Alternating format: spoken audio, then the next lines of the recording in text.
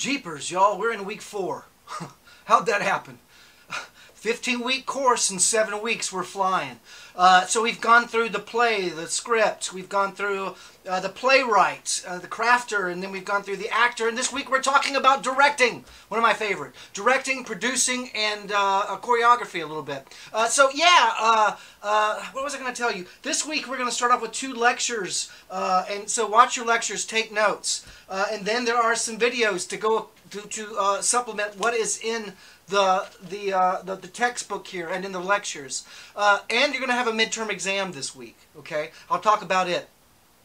Really briefly though, make sure you're watching these videos closely. Watch them first and then take the quizzes. You know, I do look and see, you know, the original scores and how many times, and you know, I question your strategy sometimes. Not everyone, but anyway. But yeah, just watch the videos closely.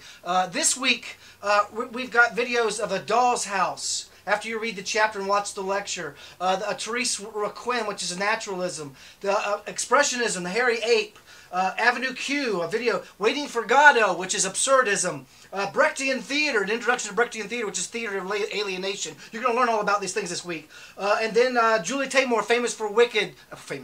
She didn't do Wicked. She did The Lion King. I'm trying to go too fast. But famous for directing The Lion King, talks about the roles of a director. There's Sam Mendes, famous director, film director too, who directed King Lear, is going to talk about the process. And there's an acclaimed producer talking about the new Oklahoma that came out in 2019. And you're going to see a difference between the older version of Oklahoma and the new version of Oklahoma, because we're talking about concept. And then Bob Fosse, one of our greatest choreographers.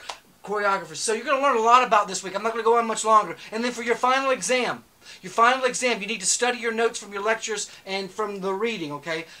So make sure you study for that. It's not including what's on this week. It's including the weeks before this. It ends with acting. So make sure you know your stuff. It's timed. It's all multiple choice and true false, okay?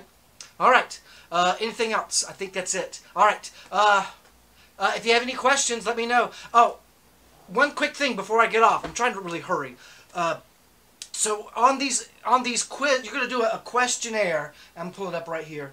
You're going to do a questionnaire about what you define. For instance, the textbook and chapter talks about isms. Defines, for instance, theater of alienation or realism. Use the definitions in this book or in my lecture. Do not go to the internet and use those definitions. I will not give you credit for that. Okay? We got this. This is about theater. A lot of those definitions on the internet aren't about theater. They may be about arts in general. Okay? But this is about theater. So use the definitions in here. That's all I have. If you have any questions, call me or send me a message. Bye.